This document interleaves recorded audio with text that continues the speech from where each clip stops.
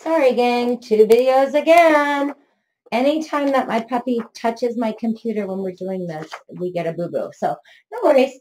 Gives you a little bit of time. So you are going to have your yellow piece of paper and you're going to have your science pieces here. I'm going to move us over here so you can see us at our workstation. Okay. Oh my, Miss Rash, you forgot to do remember for the today too. Hair dryer sports. Okay. I went a little bit fast. We'll come back to that.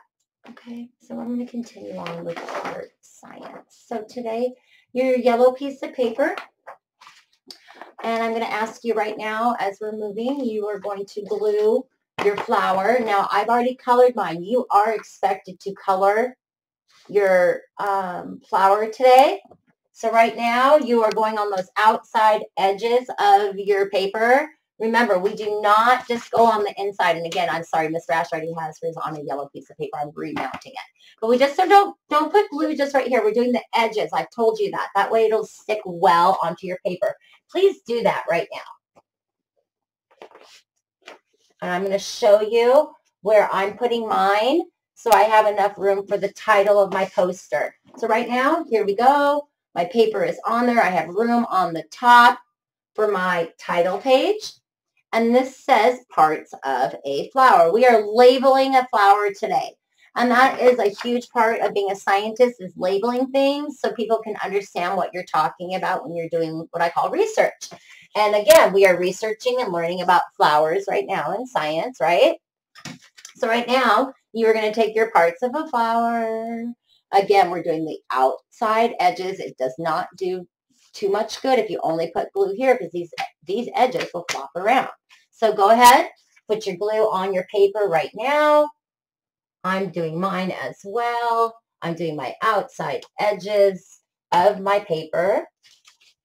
I've glued the outside pieces. And now I'm just putting it right on the top of my paper. So you should have your title and you should have your flower underneath it.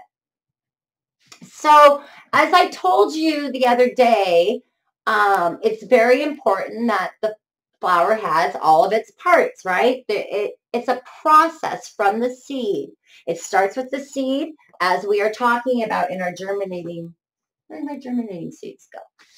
In our seeds, I've told you that, right? It all starts from here, our seed. We are starting to see the very first root come out of these seeds right now in this germinating process. And that's this right here, the roots. Then I told you the roots create, boom, boom, boom, boom, the stem. The stem is the highway where the food comes from. The water comes from the ground, goes in here, and it gets all it needs, its food from here, and it goes up this highway, and then it goes into the leaves, and then also the flower.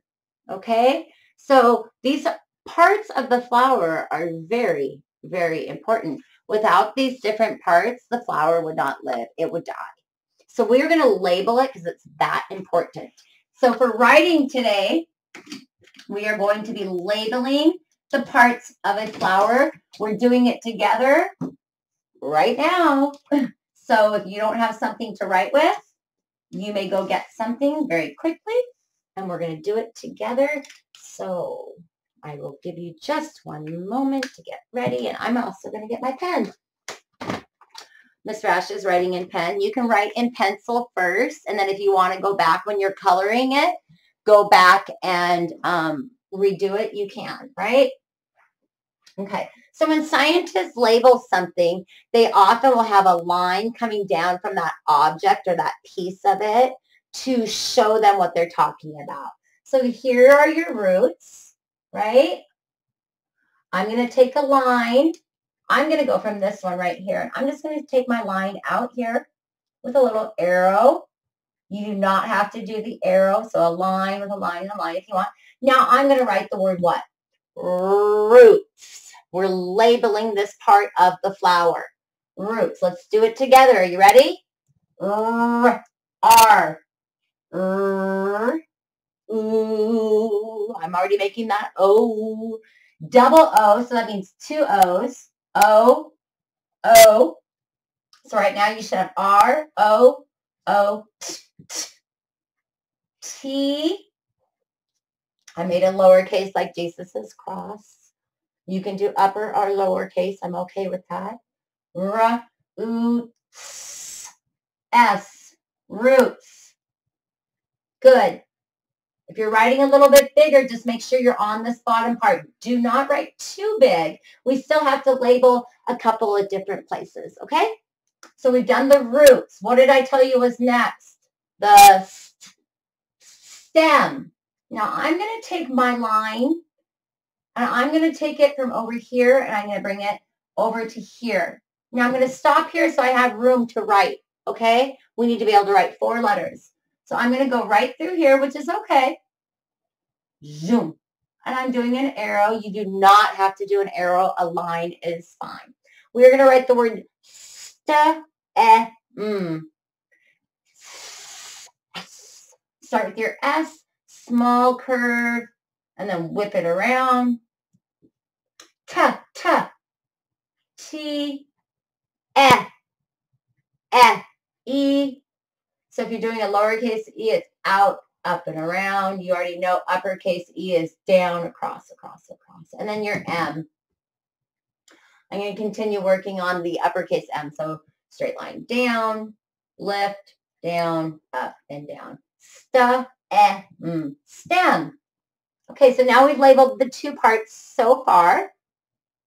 Roots and stem.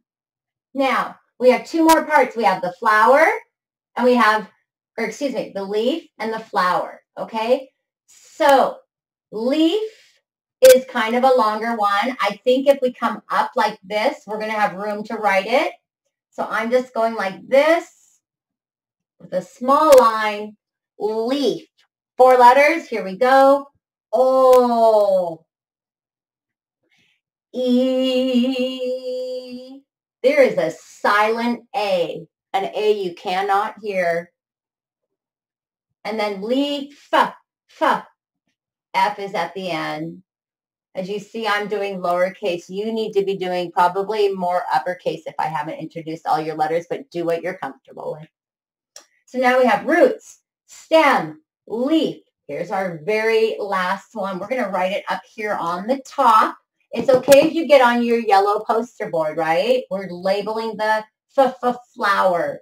I'm going to go up like this and push it up. My arrow is over here. I put it onto the flower so people will know that's what I'm talking about. Flower. F. O.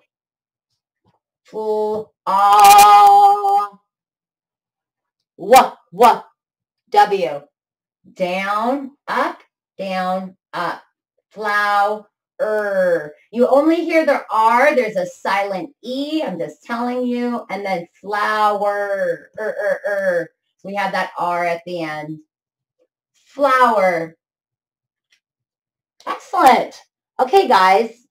By the way, this is actually really big kindergarten stuff. I'm really impressed that you're doing this. So you have just labeled a scientific poster. I am expecting you to color it, your favorite flower color or whatever you want it to be. This is the very beginning process of what you're doing here with your seeds. Okay, next week I'm getting some dirt and some other things together for you. You're going to be planting. You're going to be real scientists and figuring out what makes a flower grow, really. Okay, I would like your poster completely colored. That is part of your handwriting and fine motor today. So please make sure to do that. If you need help with your words, you may always re-watch the video and do it again with me or ask a parent to help you. Okay, so now really quickly, we are going to be doing your math together. It's this one. You are going to color it afterwards. We're not coloring it first. We're going to be gluing them in together. So right now, get your scissors out and cut off your bottom piece. I'm doing it as well. I'm cutting out these animal characters. You're going to need your glue. I want you to cut them all out right now and have them laying in front of you. And I'll give you a moment to do that. I'm doing it as well.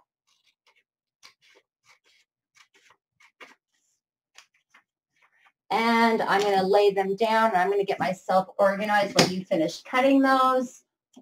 So when you're done, you should have your paper laid out, and you should have all of your characters in front of you.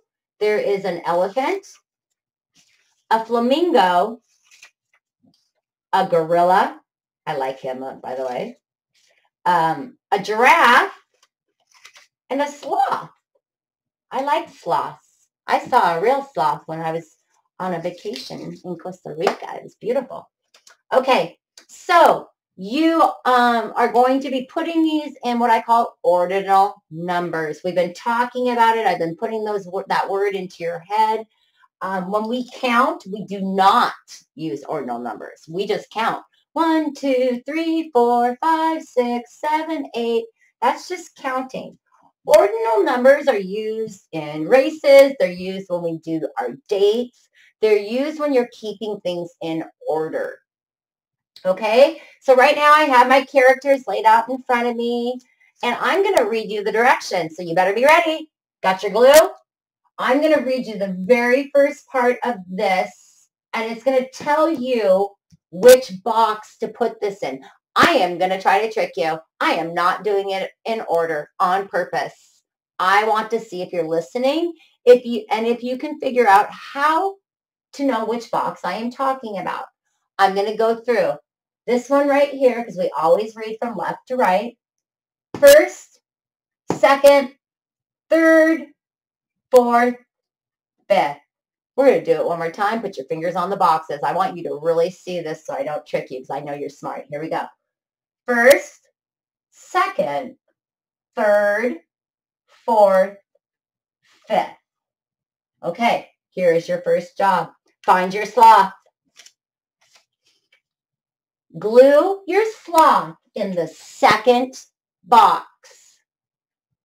Glue your sloth in the second box. Go. What's second? First, second, boom. Here's my glue. I glue onto my paper, and then I push my sloth on top. Good job. Here's your next direction. Glue the flamingo in the fifth box. The fifth box. How do you figure out where the fifth box is?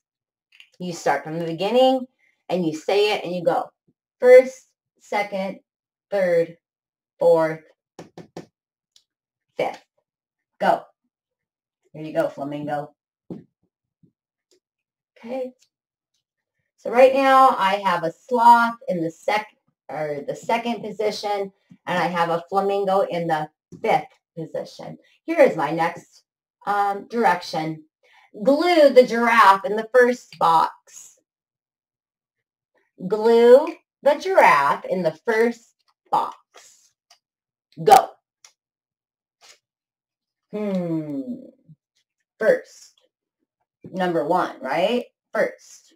There we go. There's my giraffe. So right now you should have 3 characters on your board. You have a character in the first and the second spot and the fifth spot. Here is your next direction. Glue the elephant in the third box. Glue the elephant in the third box. Go. What is third? First, second, and third. Do you see how Miss Rash always goes back to her starting point if I'm not sure? Absolutely. That's how you double check your work. You always want to, if you're like, you go back and you always double check. And you're like, oh, it instantly goes there. But wait a minute. You do not know that for sure. The direction could be tricking you. You always have to hear the last direction before you do the work. And let's see what it says. Oh, glue the gorilla in the fourth box. Okay. Is that yep, that's a gorilla. And he is in the first, second, third, and fourth box. Good job. So I wanted to do this one with you. You're going to get another paper like this next week, and I'm not going to help you on it. You're going to do it on your own, and then I want to see what you can do. But I wanted to review a little bit with you. Please go back and color your little animals. That's a lot of fun. And when I do give you dittos like that, when you color it is part of your fine motor, and we're really working on making our hands stronger. Okie dokie, gang. that is it for today. Happy Wednesday to you. Please go out and let your light shine and just be the best that you can be. I really enjoyed seeing your measurement, by the way. Oh my goodness, Miss Rash, as always, you do this. I'm so sorry. Here is another challenge for you. The string that I gave you was another piece that I'm going to want you to start using for measurement. So if you have not used your string yet, you can grab it. There is an end. Pull out. Don't pull it all out, or you're going to have so much string and you'll have to put it somewhere, right? And I want you to go, and I would like you to measure 3 different things. I'm going to give you 2 things to measure, and the third one I want you to measure on your own, okay? I want you to measure how wide one of your windows is. So you're going to measure from one side to the other. Wide is going across. So you're going to go up to your window. You'll take the end of this, and I just want you to see how long it is. I also would like you to measure how tall your countertop is with this. So this part will go onto the floor in your kitchen, and then bring your string all the way up to that countertop where you lay things, and see how long that is. And then I want you to measure one other thing, anything you want, and you can let me know what that is, okay? So have fun, be your best, and I will see you guys tomorrow. Bye.